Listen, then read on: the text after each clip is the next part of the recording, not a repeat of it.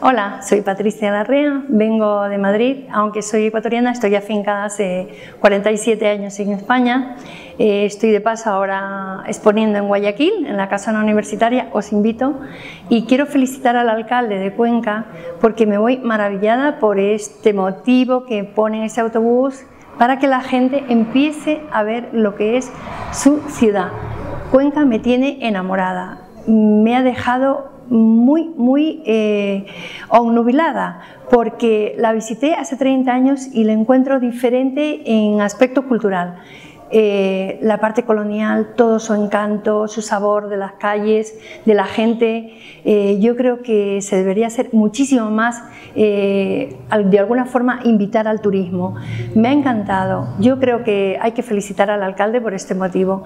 Todo lo que estamos visitando me parece muy interesante, sobre todo la gente de Cuenca y los de fuera, que se enteren la riqueza cultural que tiene esta ciudad.